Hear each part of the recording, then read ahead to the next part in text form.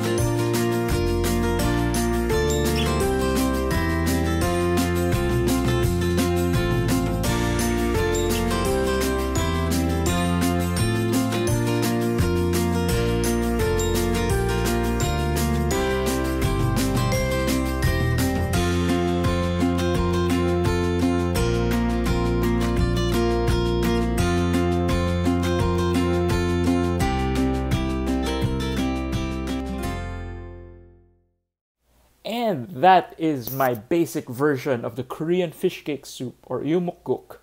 And I really love the texture of these Korean fish cakes. So if you can go to a Korean convenience store, make sure to get a whole packet of it. I enjoy it in soup. I enjoy it stir-fried as well. Man, I just love that chewy texture. And also the Korean fish cake soup, it's very, very light, but it's definitely heavy with that umami flavor because of the seaweed. So this is perfect for, those days when you have a really tiring long day at work, or maybe when it's like raining outside and you feel a little bit cold. This soup is definitely what the doctor ordered. Alright, before I go, I want to remind you guys that my new book, The Gospel of Food, is out in all national bookstores. And if you want to buy it online, you can buy it on Shopee, on Lazada, and anvilpublishing.com. I'm going to put all of the links in the description down below. And if you're outside of the Philippines, you can get a copy of this book as an ebook. Just check out any of the places where you get your ebooks.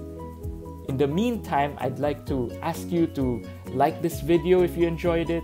Hit that subscribe button. I'm so close to 1,000 subscribers. Any help will be greatly appreciated. Comment down below on what recipe you'd like me to make next, or which K-drama you'd like me to review next as well. You can watch my other videos right now.